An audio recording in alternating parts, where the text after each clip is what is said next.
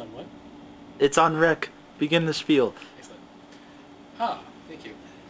Electronic music was originally invented in 1374 by the witch Hansel of Hansel and Gretel. It was originally designed in an attempt, and a successful attempt, to turn lead into gold. The result, however, had an abnormal side effect. It created high-pitched squealing noises. The gold bars were pretty much unusable, as once pressed into coins, they would scream a lot. But when you rub two coins together, it created an electric field of music, hence the electronic music. Years later, some Russians banished a guy who, with nothing better to do while in the frozen tundra, began to invent circuitry that made more and more music. He died. The end.